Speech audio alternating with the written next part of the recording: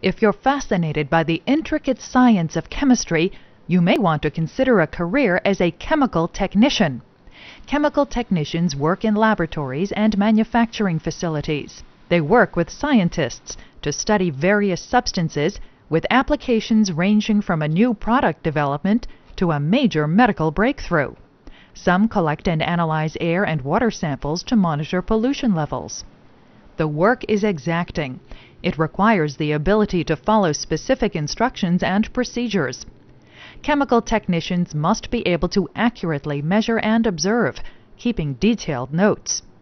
Working with certain chemicals may be dangerous, so technicians must be comfortable with taking precautions, such as wearing heavy gloves and protective eyewear.